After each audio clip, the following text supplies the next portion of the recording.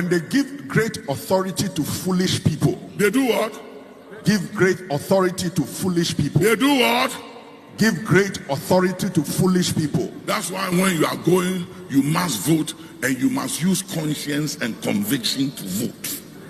Because there are some people, they must never have authority. They must never have power. Because when they have power and authority, they destroy a country. They destroy. That is what is there. Look at it. And low position to people of proven worth. They do what? Give low position. Low positions to people who have what it takes to deliver. They won't give it to people who are qualified. I've seen people who have come from Europe, North America, Canada, with what it takes to move this country, and they will so frustrate them till they pack their things and say, Papa, I'm going back. And I say, why? He said, they won't let me do help. They will not let me do anything. And you can go to the top, and the top won't do anything, because that person he has given authority to is one of the people who help him to win the elections. So even though they know the person doesn't have what it takes, they will not move the person to put the person who can help move the country. They will leave the person there to mess up the country. That is what is going on. I have seen servants riding horseback like princes. Servants. They haven't accomplished anything in life before. Suddenly, they become princes. And you must respect them. You must honor them. And if you dare dishonor, disrespect them, or say anything they don't like about you, they will use their money, social media, come at you, do everything to discredit and destroy you. All such people, in the name of Yeshua, let them be hanged in the name of Jesus. Let them not go unpunished in the name of Jesus. Let them all together be slain. Talala katalawas. Ilanda kasun kifalahan wahasin kitunda kasala. Let the sword of the Lord go after them. Let there be massacre. Let there be mourning and tears within their walls.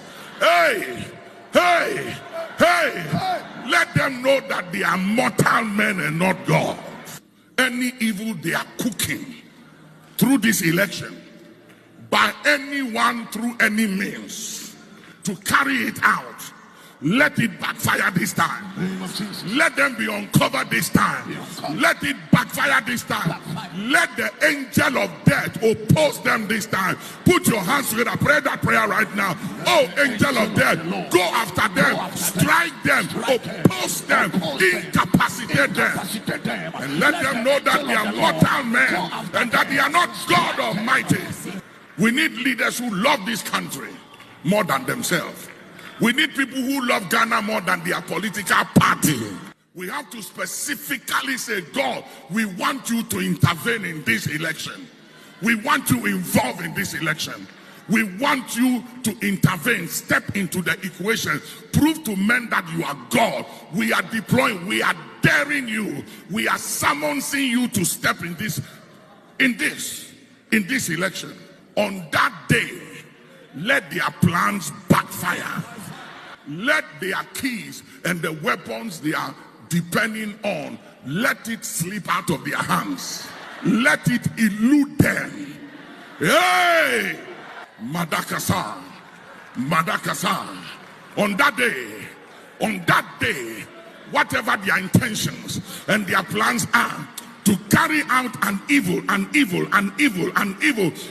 plan, they and all the people they have joined hands with, and they have spoken in secret, and they have planned evil against this nation, against justice, and against the good of this country.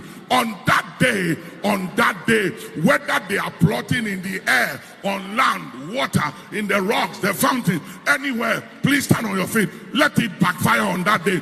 Put your hands up, pray that prayer. Let it backfire, backfire, backfire, backfire, backfire, backfire, backfire. Go and tell them that the element of creation is against them. I said, go and tell them that the grave, hell and death will swallow them up. Between now and the end of this year, before we cross over, we will cross over, but they will not cross.